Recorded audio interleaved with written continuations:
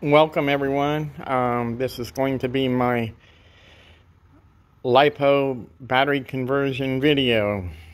Of course, I don't ever script anything, and so you'll just have to get what you get here. This is my mower, and over here on the workbench, this is the batteries that I'm using, and of course I've got 4 of them. And all 4 have been pre-charged during this previous week. I charged each one of them with a 12-volt charger first. Then I connected them parallel, let them sit for a couple days, and tried the 12-volt charger again, and it didn't do anything. All my voltages are 14.1 at this point in time. Some of the other things that I can note here is that's going to be my new charger. This is a few of the tools and stuff I've got. I'm going to be changing out adding this additional charge port. I'm using the XT60s because I've got XT60s on everything, including my electric bike. A couple of screwdrivers, Phillips and regular. I don't know if I'll need them. And while I'm doing it, I'm going to show you the rear axle fluid change. I've got a 6mm Allen wrench there, and fluid. It takes 8.5 ounces, so it's just kind of a guess. I'll put it in. The wrenches, I don't know what all I'm going to need. I got 2 13mm and a 10mm, and the same thing on the sockets. I got a couple of sockets and a 1/4-inch ratchet, and on my drill or on my impact gun I've got a Torx 30 tip for the covers on the mower. So I've got a few things to set up here. Again, here's the mower. Oh, I also measured the height of the battery tray. It happens to be about 12.5 inches with the tires the way I've got them set up, you know, normal pressure. So I went and found me something that was 12 inches tall. I just happen to have this bucket, this 12 inches tall, that I'll be resting the battery tray on. First off, I'm going to go ahead and start draining the axle fluid. That requires this 6mm wrench, Allen wrench. And as you can see, I've cut a milk container off, and I'm putting the Allen wrench in here. This one wasn't too tight. Loosen it up.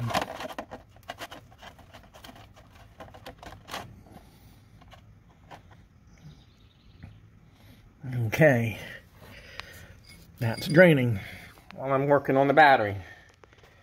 Let me get started on this thing. Removing the rear cover, the 4 screws. I already set the emergency brake.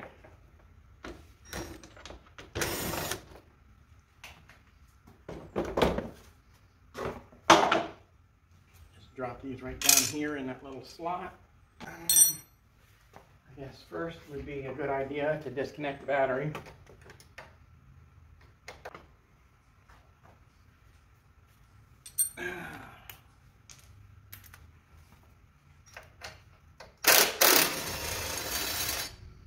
That's the long bolt holding the battery in.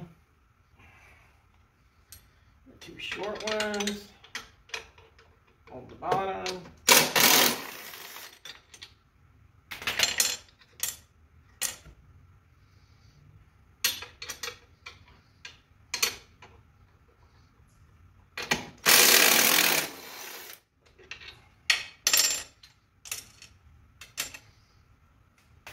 I'm using power tools just to speed things up a little bit. Disconnect the battery temperature sensor and verify everything else is disconnected. Okay. the battery tray out.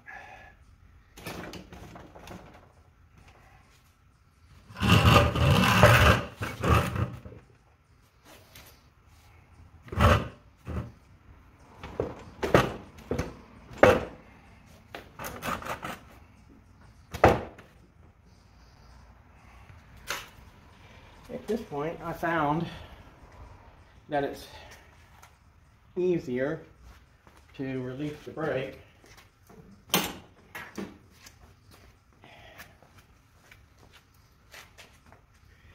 and roll the mower forward.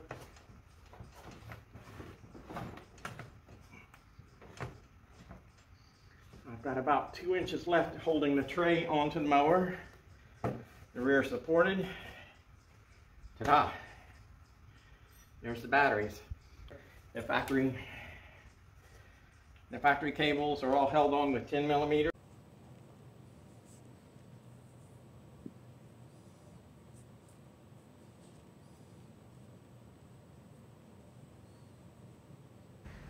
I'm just going to set them right down here.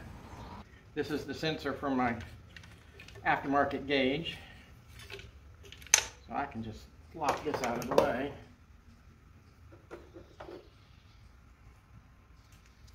Take my battery separator out. Get all my junk out of the way. My mower has the 75 amp hour batteries in it, which are a little bit shorter than most of them. See if these will just lift out. Oh yeah. Get these out of the way.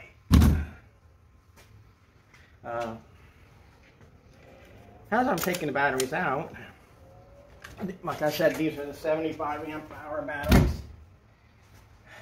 They weigh 49 pounds each.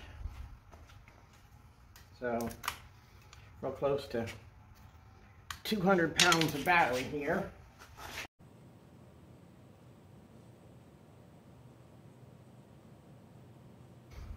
Okay. So, the new batteries are longer. So, we got to adjust each one of these stops. Gotta loosen up all the bolts, the nuts.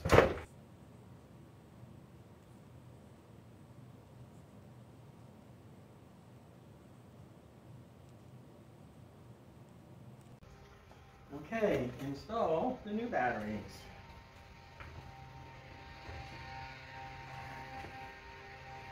The new batteries are quite a bit lighter.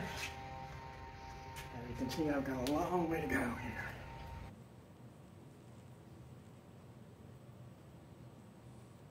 Okay.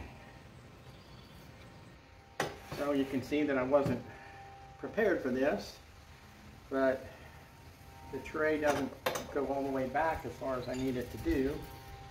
So I'm going to have to loosen these other ones out.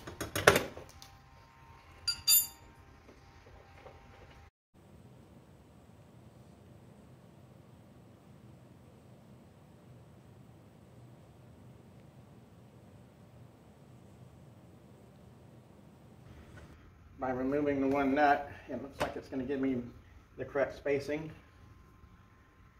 for the battery. I'm going to do the other side. Well, how about that? It's not going to fit.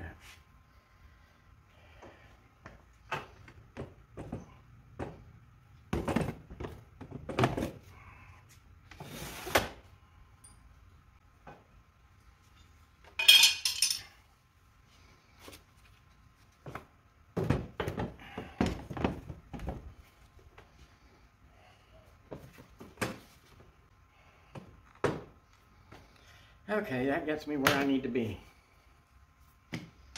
So, in summary, because a lot of this will be sped up through, the front bracket and bolts need to be removed. See that? The front bracket and the bolts need to be removed for the 100 amp hour batteries.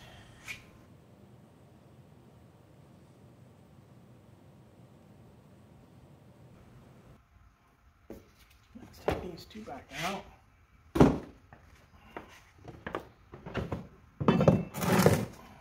I forgot to do the rear axle fluid. Okay, going back to the rear axle fluid. Got to remove the top plug. This one seems to be tighter. An old mechanic's trick. Just to put a wrench on the Allen wrench, like so.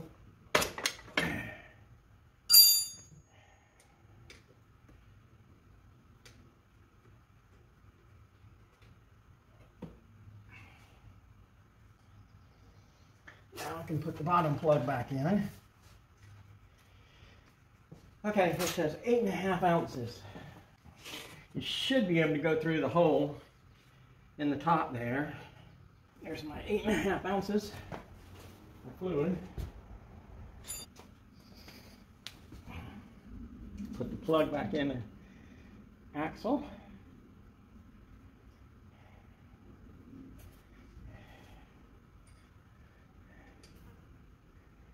Tighten it up with the Allen wrench.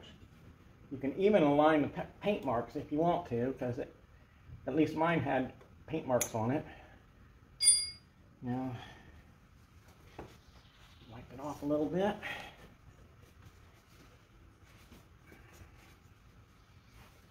And rear axle fluid is done. Okay.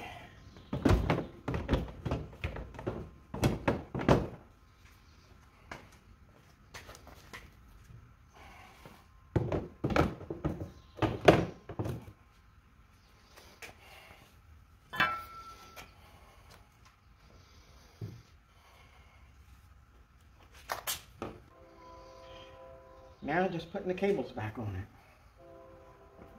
These batteries have a little bit larger bolts in them, so we'll have to see. Looks like the cables are good. Let's get one here. Packed around.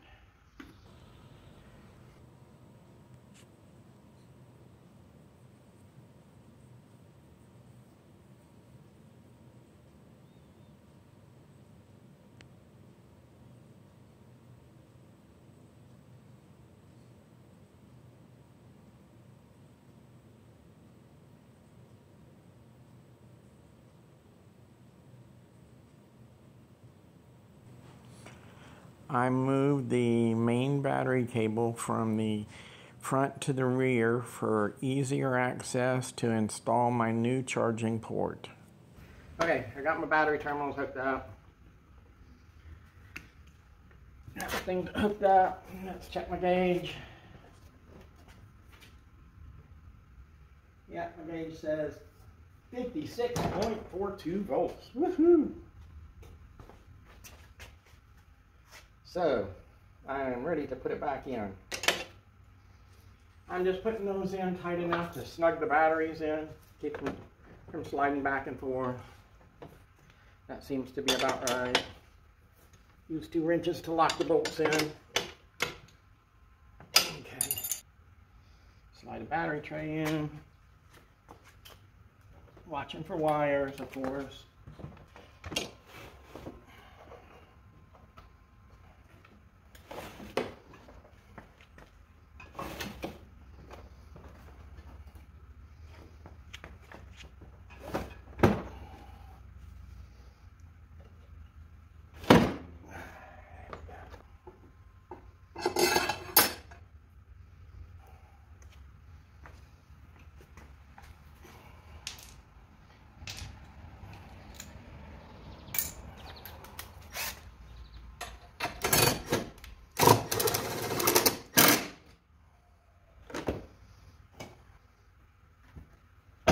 Put the seat down.